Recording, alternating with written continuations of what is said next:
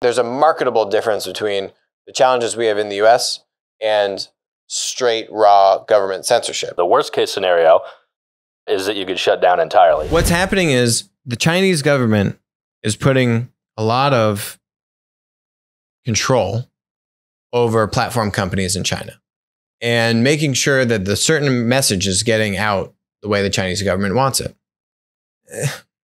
I'm not a fan of that. I'd say we still have problems in the US, but there's a marketable difference between the challenges we have in the US and straight, raw government censorship. So that's a whole other thing we'll get into later. Point is here, though, that with the Chinese government strengthening their grip, that's what this article is about.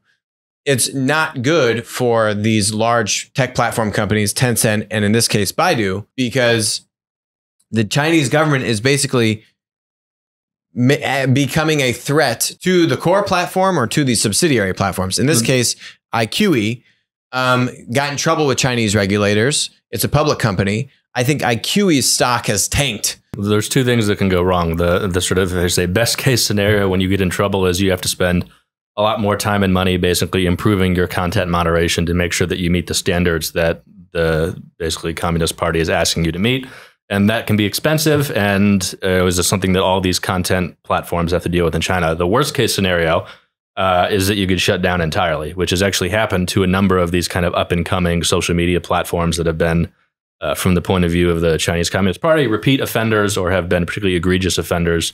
They can actually get shut down entirely. And some of these, even if they've been invested in by a big company like a Tencent, have gotten totally shut down. So that there's a spectrum of remedies and things that you can have to deal with if you're kind of in the crosshairs here.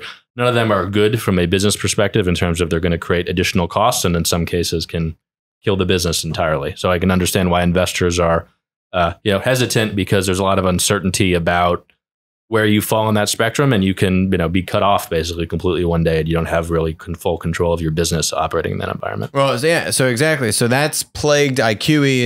It's hurt Tencent with some other subsidiaries. It's just a very tenuous landscape to navigate. So anyway, so that's also been a big drag. So Baidu is down, as I was saying, about I think 56% here over the past year, and iQIYI's stock is down, I don't know, 40 or 50%. And they have a big ownership stake in iQIYI. So, right. It's dragging the whole thing down. Hi, this is Alex Mozed. Thanks for joining us on Winner Take All. If you enjoyed the content today, which I bet you did, please comment, subscribe, and definitely message me on Twitter when we're doing live streams. Also, please note, all opinions expressed about stocks or public companies on the show are exactly that, opinions. This is not investment advice. Don't act on it. WisdomTree licensed Applico's Platform Insights data product to aid in the creation of the PLAT ETF. Thanks for joining us.